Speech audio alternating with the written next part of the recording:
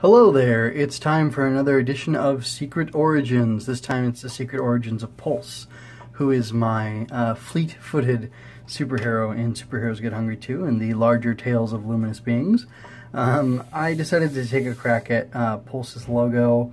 I like all of these to a certain degree. This motif here appears on her costume, and I'll go into what that's related to. But yeah, Pulse, she's really fast, and that can be helpful in certain circumstances, like when you're being super heroic. So this is my first pass at Pulse.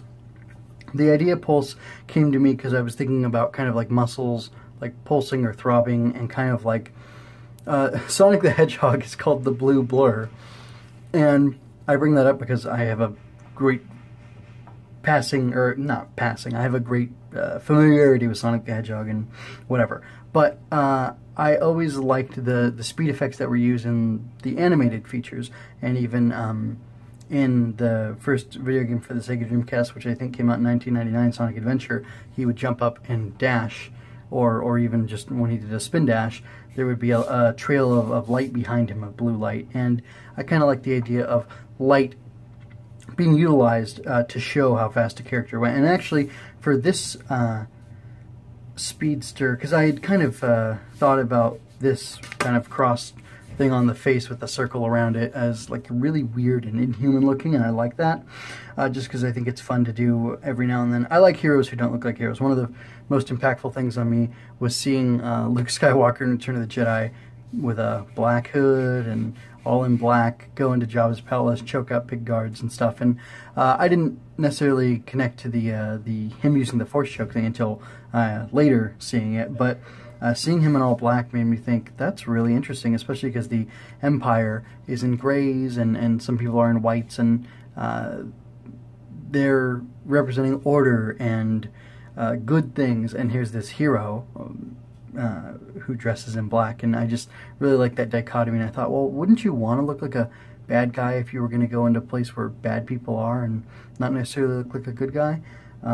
Anyway, so that's a fun idea that just has captured me for years and years. So you can see here I had other potential names for Pulse, because originally the source of the speed was actually technology, and that's actually just coming back to me now. So I had frame rate, feed rate, refresh. There's something called the refresh rate on, I don't know if that's monitors or what now. Don't remember the technical aspect of it, but I settled on Pulse because it just spoke to me. It was one thing, one syllable, and I like the speed of that because, you know, Pulse, as opposed to, oh look, it's frame rate speeding along, it's feed rate. No, Pulse. There goes Pulse. That kind of thing. So that's pretty exciting to me. So I had always had this like circles and lines and crossing over kind of thing, and I wanted it to carry through. And my original idea was there's this thing over the heart, and there's this thing for vision, and you know, the hands are fast and the feet have to be fast, and this like the back of the heels would have this circular disc kind of thing going on that would flash with light when the power was activated, and the power could kind of be absorbed, because I really like a lot of the technological aspects of superhero powers to an extent. Then I refined it a little bit, and I started off with these two. I think I went center first, then right, then left, and I had gotten into my head that I really like the asymmetry and the simple bodysuit. And you can see on this one, it's simple, but it's almost too bare. There's almost no design going on there, and I wasn't happy with that because I needed my things to be designed. Then I went with this, and I thought, you know, runners have the heart straps and things like that, and I kind of wanted a strap, or like a compression point sort of, on each of the muscle groups and limbs, so they would have the it was more about the power and less about the design of the suit. Then over here I started thinking, you know what, I kind of like the idea of, you know, light trails and, you know, kind of to work in Pulse more and have this like wrap around the body, so it's more involved. This one, I think it may have gone over the shoulder and then back around, I'm not sure, but here I started getting into more of the snake concept that I'm going to talk about further. And I actually still like this 3 straps thing on the head for the mask. That's pretty cool. I might have to utilize that somewhere else. But you see I got the discs here, and I kind of simplified it. It's like, well, there's these 2 pulsing discs, and then there's kind of light trails from them all over the body, all over the suit. And then I simplified it even further, and I kind of pinpointed it, and here's where I started thinking about a snake, actually, and really solidified. You know what? I wanted to be, what's a fast animal? You know, because you've got Spider-Man, Batman, Catman, all these other animal people, and I thought, I want to do a snake, because snakes are fast, they strike very quickly, and actually, as I was coming up with the character, I decided that there's this, I actually have it written down here, motif, black racer snake. There's a Jamaican black racer snake, and Pulse happens to be Sonia Higgins from Jamaica. And I like the idea of small heroes who are kind of contained in a smaller area, because I enjoy the idea of smaller stories. They're more intimate, they can be more enjoyable, and we've had a lot of epic stories, so we don't need to necessarily carry on all of those. So anyway, this is where I came up with her design, and then I refined it a little, I simplified it. I took off these pieces here, and even on her left hand, which I might bring that back, I don't know. But I'm really happy with this kind of rendering. It's simple, there's a lot going on, there's some texture here, I like that, and these rings are supposed to be actually like raised and whole. And I've kind of abandoned the light, but the Black Racer Snake does have rings on it, and it has these yellow dots on it. It's black with yellow dots, which I really like. And then this is just copies I made for coloring. And we tried out a couple different coloring samples here. My wife actually helped me with these.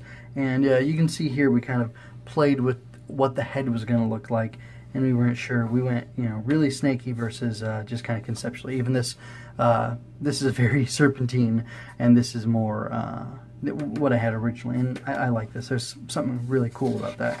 And then here's Angela's version, and she actually did, this was the first piece of art that she did for me when she set about going through all the different characters and doing art for them, and I was really happy with this. I had kind of taken a really long time to figure out what style I wanted these characters to be made in, because it's really important. If it's a children's book, I don't want to make things that are extremely kiddie, but I thought, you know, I want a cute style, and this style actually, especially here, reminds me of, there's a series of games from Japan. It's Shin Megami Tensei, and then Persona is a spin-off of them, and in Persona Q they took the designs and they cuted them up as much as possible by squeezing and shrinking the characters down, and anyway, I really liked that, and they even took their personas, which were less cutified, and made them look pretty cute too. But I really think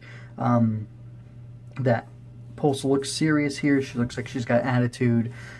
She looks like she's ready to fight, and that's cool because she's a hero and she's gonna fight and strive to save people, and you know, that's very indicative of who she is. And anyway, I like that. I really like, well, I just really like what Angela did with this, and she did something cool here. She kind of raised the pattern, and I'd mentioned that it was supposed to be like a strap, and this is a lot thicker, but I think with this style it works, even if it's supposed to be thinner in actuality. And again, those kinds of elements you can play with. The core of the character is who she is as a person and what she does with her speed powers and stuff. And anyway, so I like this. I don't have much more to say. You can find Angela's stuff at brandnewlovesong.tumblr.com. It'll be linked in the description, and also in the description is a link to the blog, my blog, which is luminousbeings.blog. And you can find a little bit more about Pulse. There's kind of a little bio about her, about Sonia. And anyway, she's an older character. I like the attitude she's got. I think it's cool to have an old character. I've mentioned this before, and I'll just be brief.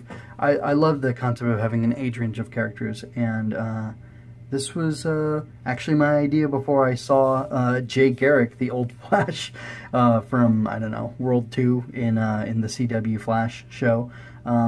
So it's a fun idea, and they did good things with it there, and I'm sure I could do interesting and very different things with it here. So this is Pulse. This is her current version. This is Mark II, as I'm calling all these that Angela are doing. And as soon as she's done with all of them, we're going to cycle back around and work on tweaking the characters. But that's Pulse. I'm happy with her. And that's it for this episode of Secret Origins. Thank you for tuning in. If you enjoy what I'm doing, go ahead and give me a like, share, subscribe, and you can hit notifications so that you are informed every time I put out a video. Be well, do not curse the darkness, shine your light. Until next time.